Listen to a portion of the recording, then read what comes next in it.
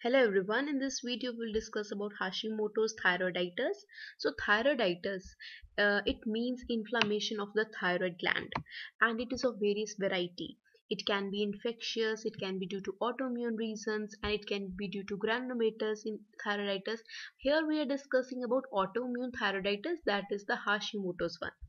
So this was firstly described by Hikaru Hashimoto, and this is also known as Hashimoto's disease, also known as lymphocytic thyroiditis.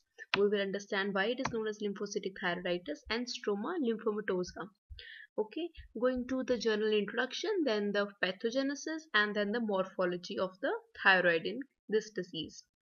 Firstly, the Hashimoto's thyroiditis. It is characterized by gradual thyroid failure because of autoimmune destruction of the thyroid gland, and it occurs in mostly middle-aged women.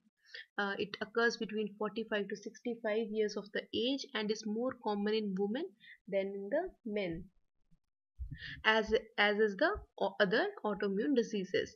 Going to the pathogenesis. Now, as we have already understood that this is the autoimmune disease, so here we can see this is the thyroid epithelium, and here there is induction of thyroid autoimmunity.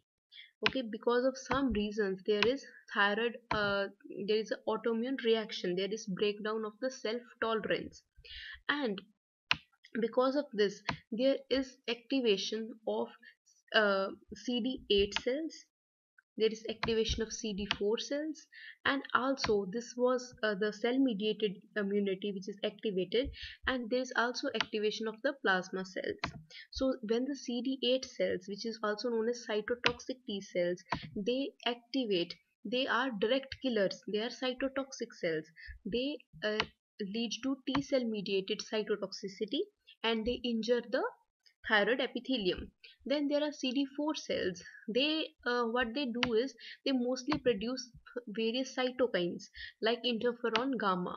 Now this interferon gamma is always responsible for activating the macrophages. Wherever you will find interferon gamma, it is always responsible for activating macrophages. And this macrophages, they again what they do is they cause thyrocyte injury. They cause thyroid epithelium injury. And then there are plasma cells. Now these plasma cells, as you know, plasma cells, they produce antibodies. So here they can produce various anti-thyroid antibodies, anti-TSH antibodies, anti-thyroid peroxidase antibodies, and these antibodies, they can further cause antibody dependent cell mediated cytotoxicity. So this is all the reasons by which the thyroid epithelium is injured in case of Hashimoto's thyroiditis. So Hashimoto's thyroiditis, we have already understood about the pathogenesis, but just repeating it again. So it is caused firstly by the breakdown of the self tolerance to the thyroid autoantigens, and then there is when the various mechanism, that is the CD4 cells, CD8 cells, and the plasma cells, they what they do is they cause the thyrocyte injury by apoptosis. They injure it, and then when the cells they die, the remaining of the thyroid parenchyma, it is replaced by mononuclear cell infiltration, which includes mainly the inflammatory cells, mostly the lymphocytes, and the fibrosis. Because lymphocytes, they are only responsible, the CD4, the CD8 cells, these are the lymphocytes which are seen in the case of Hashimoto's thyroiditis. Even you can find plasma cells because they are responsible in the pathogenesis. So going to the morphology, how the organ will appear is it will be diffusely enlarged, the capsule will be intact, and the gland which is involved will be demarcated from the other normal gland. Then the surface is pale, is yellow tan, is firm. However, the normal thyroid, it is not pale. It has colloid in it. It has a brownish tinge to it. It is not a yellowish or firm organ. Now, microscopically, what you will find, it is very characteristic. Microscopy of it is very characteristic. You find many mononuclear inflammatory cells, which is small lymphocytes. You will better understand by this picture. So you can see over here, we can find here, this is the normal thyroid. Okay, it is a colloid filled. We can see there is a colloid, there is, this is the normal part. However, here you can find there is you can see there is a lot of bluish tinge to it, and this bluish tinge is because of majority of the lymphocytes over here. So sometimes the lymphocytes, they uh, get activated so much that they try to mimic the secondary lymphoid organ, and they even have germinal center inside them. And the thyroid epithelium, it undergoes change, like you can see in the next picture. Firstly you can see this is the lymphocytes, and this is the germinal center, and this is the normal thyroid. So you can see there is majority of lymphocytes are present over here. So now in this picture you can see it better. So we can see this is this thyroid epithelium which is involved in case of Hashimoto's thyroiditis. It is not normal. It has there is a increased eosinophilia to it. There is a thing known as Hurdle cell change. The oncocytic change is seen in this epithelium. So in that what happens is the cell enlarges. There is a increase in eosinophilia of the cytoplasm, and this is very characteristic of Hashimoto's thyroiditis.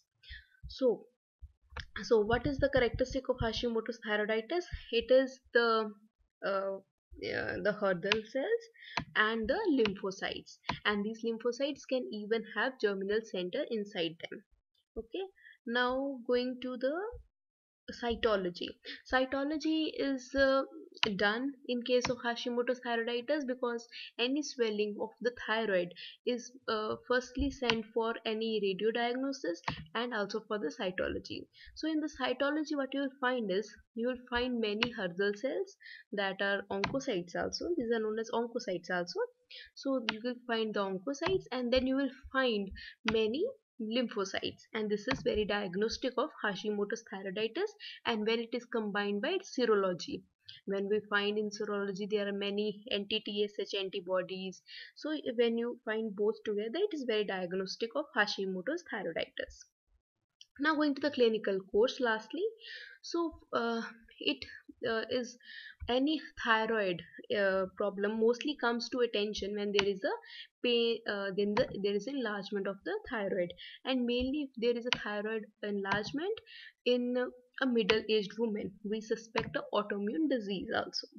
And in this case, in classic case of Hashimoto's thyroiditis, there is hypothyroidism because there is injury to the thyroid epithelium. So, but you have to remember it, because when the disease starts, sometimes there is transient thyrotoxicosis, sometimes there is increase in the thyroid hormones, because when the thyroid follicles they get injured, they release the thyroid hormones firstly, which is known as Hashitoxicosis, and then when this is released, and that time you will find the thyroid hormones are increased.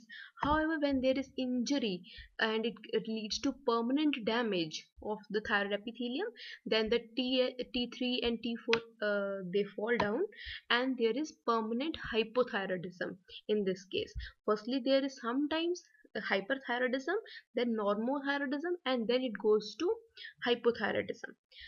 And also, like other autoimmune disease, Hashimoto's thyroiditis can be associated with other autoimmune disease like SLE, myasthenia gravis, Sjogren's syndrome. And because the lymphocytes are involved, and lymphocytes can even form secondary lymph node-like structure, there can be increased risk of development of various lymphomas in this case also. Okay, so this was all about the Hashimoto's thyroiditis. Do like, share, and subscribe if you like these videos. Thanks for watching this video.